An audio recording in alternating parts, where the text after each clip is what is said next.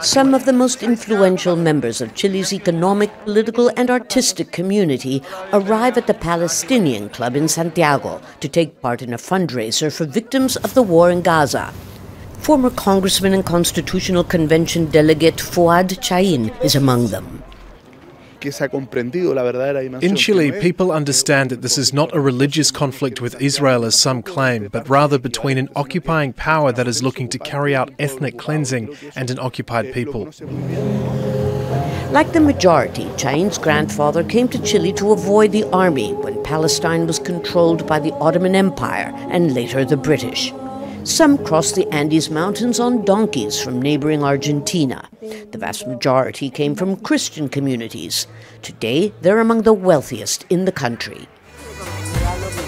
In Patronato, nicknamed Little Palestine, the streets are full of Palestinian restaurants, bakeries, and symbols of support for the Palestinian cause.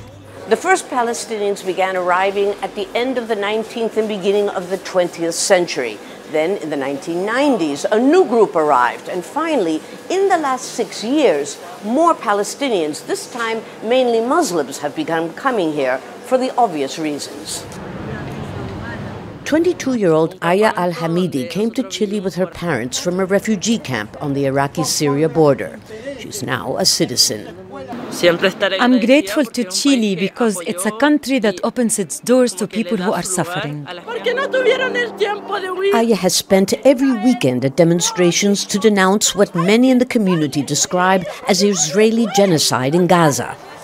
Like Aya, Chile's former women's minister says Chilean Palestinians never forget their roots. My grandmother always told me, never forget Palestine. We have the mandate and that responsibility. You really feel that, I ask? Every day of my life, and especially during a time of crisis like this.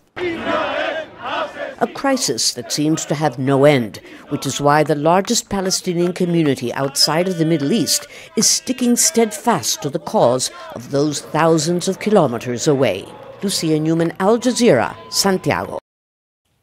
Make sure to subscribe to our channel to get the latest news from Al Jazeera.